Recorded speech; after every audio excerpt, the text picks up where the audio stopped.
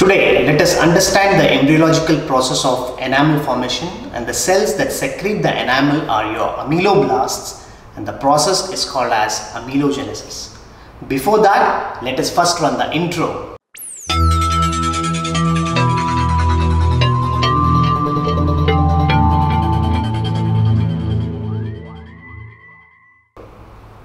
The process can be divided into three phases or stages. They are your pre-secretory stage, that means what happens to these cells before they secrete, and secondly the secretory stage, indicating those cellular changes happening during the secretion, and lastly the maturation stage, representing the hardening of the partly mineralized enamel. The process can also be explained in something called as the life cycle stages of ameloblasts. There are totally 6 life cycle stages of the ameloblasts. They are your morphogenetic, organizing stage, formative stage, maturative stage, protective, and your desmolytic stage. All these actually represent the morphological changes that the ameloblasts undergo during the whole process of amelogenesis. The first 2 stages comes under the pre-secretory stage of your amelogenesis process. Formative represents your secretory stage, and the maturative and protective represents the maturative stage of the amelogenesis. To understand the process of amelogenesis, let us go back to the early bell stage of your odontogenesis, where the enamel organ kind of roughly resembles a bell-shaped structure, and in that bell-shaped structure we can see the columnar inner enamel epithelial cells, cuboidal outer enamel epithelial cells, flat layered cells called as stratum intermedium, and some stellate reticulum, that is your star-shaped cells. The underlying ectomesenchymal condensation representing your dental papilla has kind of increased its condensation from the previous stages of the odontogenesis, so as with the condensation surrounding the enamel organ, which we all refer to as the dental sac.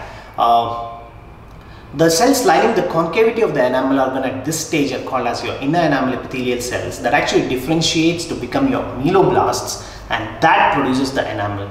But how does the differentiation of these cells occur? During the early bell stage, the inner enamel epithelial cells located at the future cusp tip stops its cell division to assume more of a differentiated role. When I say differentiated, the moment the cell stops its cell division, it is regarded as a differentiated cell. When I say differentiated, I mean the cell knows its function of producing the enamel matrix. However, this differentiation is dependent on the signals and the interaction with the underlying dental papilla cells, without which the differentiation is not possible. So this is called as reciprocal induction. The moment one cell differentiates, its neighboring cell also follows the same. In this way, the differentiation process actually sweeps down until the differentiation process reaches the cervical loop area of the enamel organ. Because of this sweeping down process that actually occurs gradually and not abruptly, one can actually see already differentiated cell at the future cusp tip, as well as numerous undifferentiated cell near the cervical loop area. So the differentiation process actually sweeps down until it reaches the cervical loop area.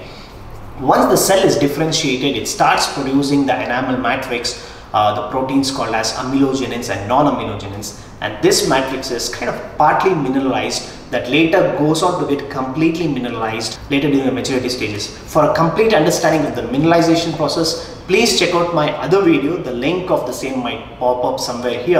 Now let us see the life cycle stages of the ameloblasts in detail to understand the whole process of amelogenesis better.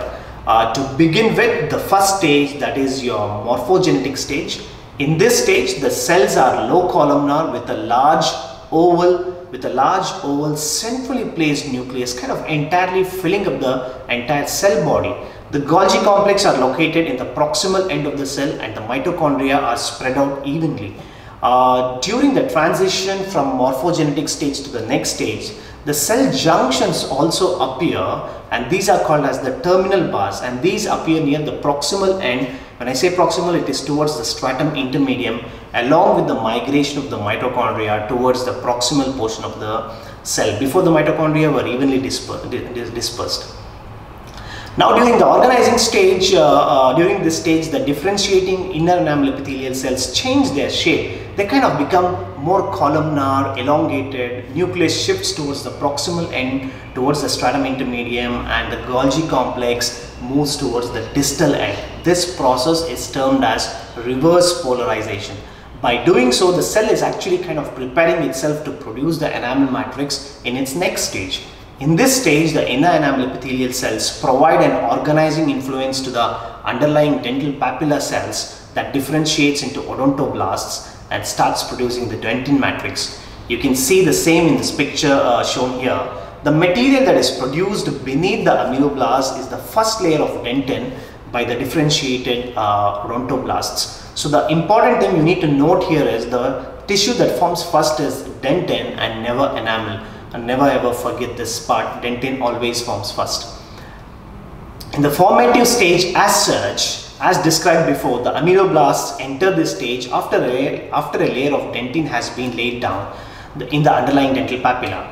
This is required for ameloblasts to start actually secreting the enamel matrix. As the cell is completely differentiated, now it starts secreting a layer of enamel immediately next to the mantle dentin, forming the so-called as your dentino-enamel junction.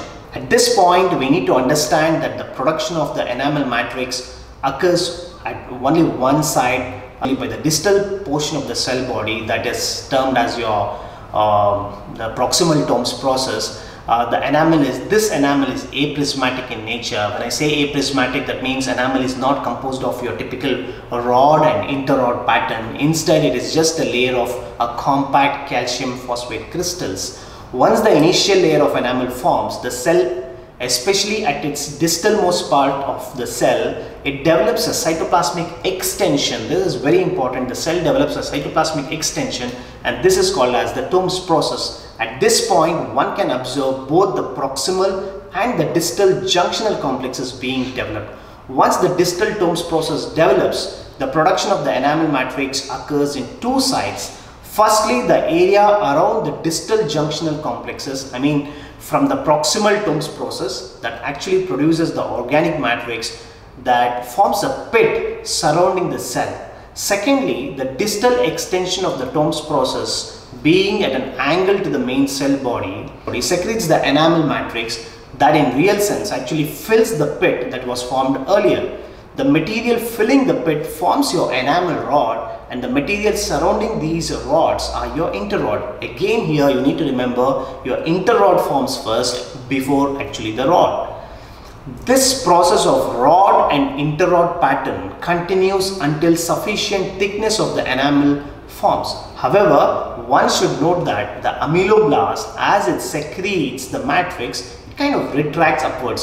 So you have a cell, once it produces the enamel matrix, it kind of retracts upwards towards the stratum intermedium side, making space for the subsequent enamel matrix production.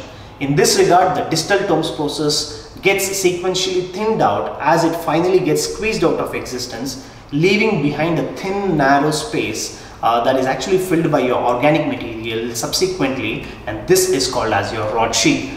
The structure of enamel in its rod and interrod pattern is totally a property of your tomes process. If there were no tomes process, no such architecture of a rod and interrod could be established. This is the reason why your first layer of enamel and the final layer of enamel does not contain the rod and interrod pattern. Now let us go to maturative stage. In the maturative stage, once sufficient thickness of enamel is produced by the ameloblasts, the matrix is kind of already uniquely hard to about 30%. However, it gets more harder in its maturative phases. In maturative stage actually occupies more time than all other stages put together. During maturation, the ameloblasts undergo a dramatic change called as modulation, where they show alternate rough and smooth distal ends that actually help mature the enamel matrix. It is observed that each cycle of rough and smooth-ended ameloblasts lasts for about 8 hours, and so you have 3 cycles in a day. The rough-ended ameloblasts have a tight distal junction, and the smooth-ended ameloblasts have a leaky distal junction. This actually corresponds to the function that they are assigned for. The rough-ended cells have many degrading enzymes that are actually kind of released to break down the organic matrix into smaller peptide fragments that are later actually taken up by the smooth-ended ameloblasts, though through their leaky distal junctions. The rough-ended surface is further involved in kind of pumping the calcium and phosphate ions through the calcium ATPase, calcium binding protein, making the 30% mineralized mineralized tissue to harder enamel. This process continues until most of the organic matrix and the water is kind of removed, ultimately to comprise only 4% of the organic matrix in a matured enamel. Let's go to protective stage. Once the enamel gets completely mature, the newly formed enamel is protected by the same cells that actually formed them. Thus ameloblasts undergo a drastic reduction in the height and number, and later they combine with the stratum intermedium and even the outer enamel epithelial cells to form something called as your reduced enamel epithelium. The combined cellular layers together secrete a basal lamina-like material that actually gets firmly adherent to the newly formed enamel and protects the tooth until the tooth actually erupts, and this is called as primary enamel cuticle. So I hope this video has helped you to get an insight into the process of amelogenesis. If you enjoyed learning, please like, share and subscribe to my channel, and do not forget to click the bell icon to get the notification of my next video.